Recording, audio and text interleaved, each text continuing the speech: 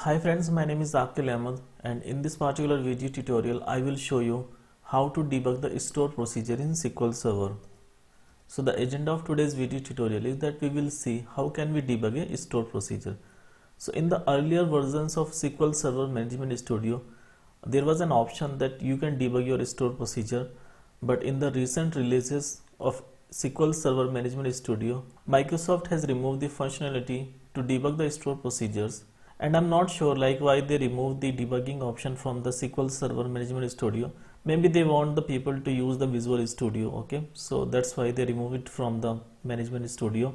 So debugging is one of the most important step in any programming language. Like if you are writing some code in C#.NET or Java or Python or any other programming language, then debugging is must, because when you debug your code, only then you know how the code is working, okay? So when you debug your code, then you can easily identify the values assigned to the different variables after each line when the line is being executed, okay?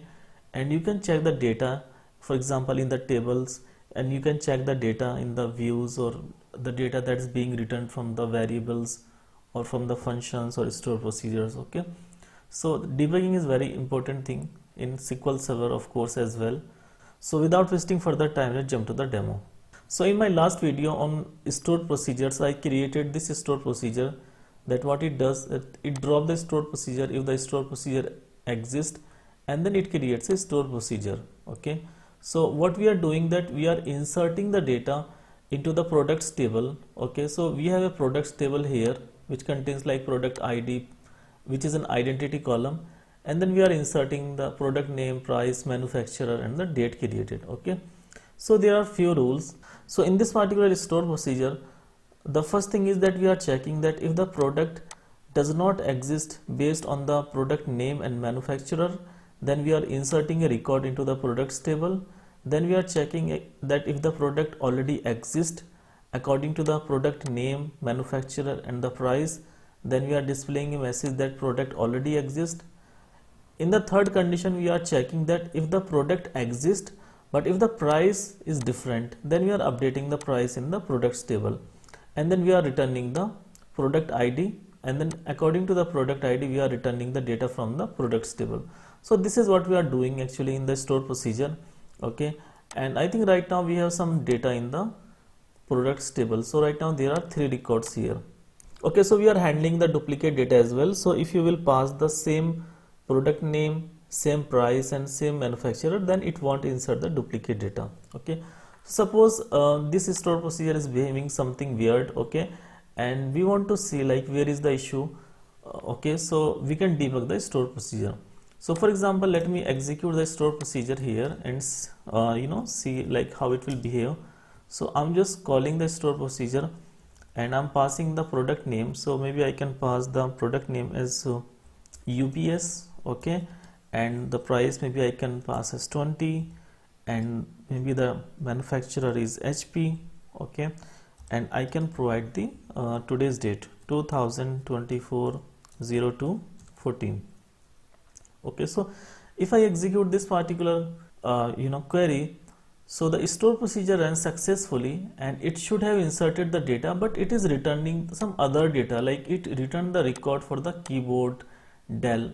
It is returning some other data, okay? So it is not returning the newly inserted records. So if I do order by product ID DESC, okay, so if I show you the data, then the data in the table, it actually inserted the data correctly, okay, on 14th February, but it is returning the data for another product, okay? It was returning the data for the keyboard, this one, okay? So suppose we want to debug where the issue is happening, okay? So we can debug the code. So how we can debug the code? First of all, we need to open the Visual Studio. So I can type Visual Studio 2019, and you can use any version, whatever version of Visual Studio you have, okay? And now you need to click here, continue without code, because you are not going to create any project here, okay? So as soon as the Visual Studio has been opened, then what you can do, you can click on the view, and from the view you can open the SQL Server Object Explorer, okay? So this will display this particular window, SQL Server Object Explorer. Here it is showing me some servers. So if you want to remove the server that are already there, you want to disconnect, then you can disconnect them. And if the servers are fine, then you can use those servers. Okay, so I'm showing you from the scratch, so that's why I just disconnected the servers, those were already available. Now to add a server, what you need to do, right click on it and click add SQL Server. Okay, and then you need to provide the SQL Server instance name. So here you need to provide the SQL Server instance name. So I can copy the SQL Server instance name from here. I can copy this one and paste it here. Okay, and this is my username, and now I need to select the database. So the stored procedure exists in the school database, so I can select the school database here and I can click connect. Okay, so this will be connected to the SQL Server, and I can expand the databases, so it will display you all the databases. Okay, so my store procedure, this sp_insert product, this exists inside the school database. Okay, so I can go back to the Visual Studio and I can expand the school database, and now I can expand the programmability, and then I can expand the store procedures. So here it will display you all the store procedures. So this is our store procedure, sp_insert product. Okay, so to debug the store procedure, you can right click on it and you can click on debug procedure. Okay, so this will display you the pop-up window, and here you can pass the values, you know, the input parameters to the store procedure. So for example, let me pass another parameter. Okay, and that will insert another record and we will debug it. Okay, so right now there are 4 records here, so I can pass the new record. Maybe I can pass the value as mobile. Okay, and the price I can pass maybe 19, and the manufacturer maybe I can pass Samsung. Okay, so I can click on OK now. So as soon as you will click on OK, so the debugging will start.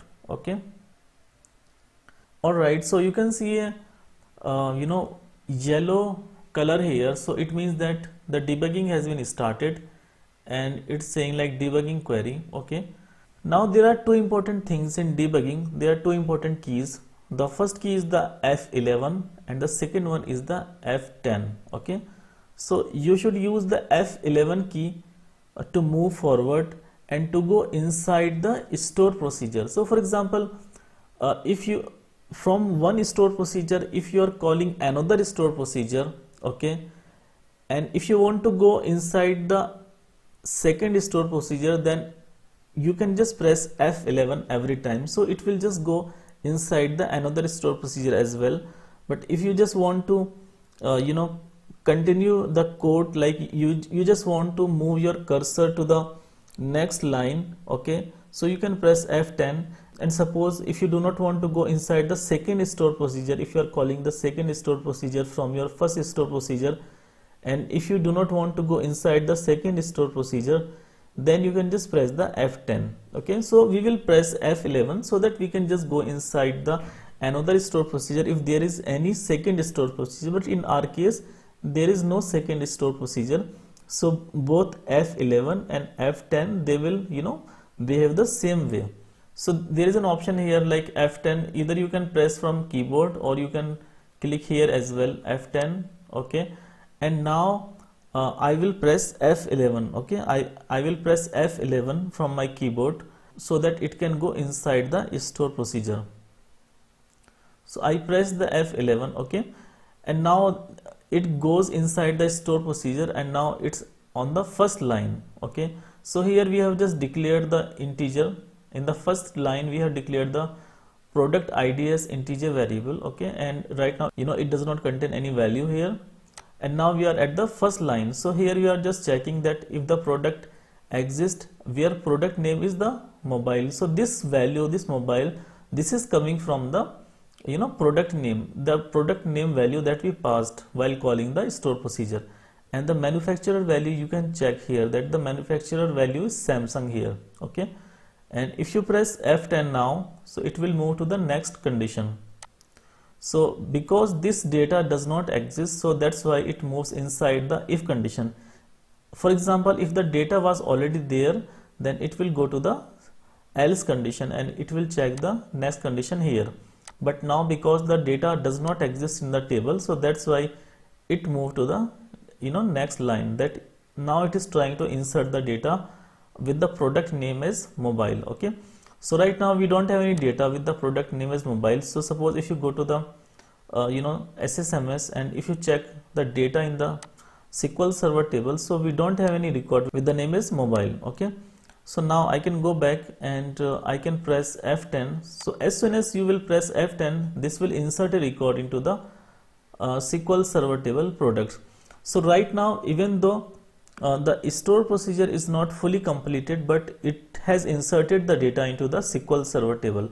So if you go back and if you rerun your query again, then you will find the data there, that a new record got inserted here, the product name mobile and the manufacturer is Samsung, and we had not provided any value to the date created, so that's why the date created is null here in this particular case. Okay, so the product ID is 5 here. Okay, so if I go back to the Visual Studio, so now it is selecting the product ID from the SQL Server table, from the products table, where the product name is the mobile and the manufacturer is the Samsung and the price is the 19. Okay, so if I press F10 here again, so now if you check the product ID, so the product ID is 5. So the product ID 5 is the correct product ID, and this product ID is for the this latest record where the product name is mobile. Okay, however,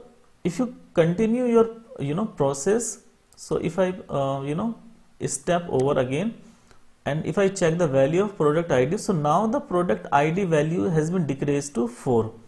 Earlier it was 5 and now it got decreased to 4, because there is a line here that we are just subtracting 1 from the product ID. So that's why the product ID got decreased from 5 to 4, and it will return you the row for the UPS product. Okay, so there is a there is a flaw in the store procedure. We need to fix this particular record. We need to delete this particular line because it's actually not returning the correct data, because of the because of subtracting the -1 from the product ID. Okay, so now because the product ID value is 4, so that's why now it will if you press F10 again, then it will select the data for the product ID 4, okay, which is not correct actually. Okay, so it has just executed this this store procedure, and if I press F10 now, so it will display the data for the USPS, okay, which is not correct, of course. So because we debug the store procedure, so we came to know that there is an issue in the store procedure in the code. So we can just comment out this particular line, or we can delete this particular line. Okay, so now if you just drop and recreate the store procedure, so now this will behave the correct way.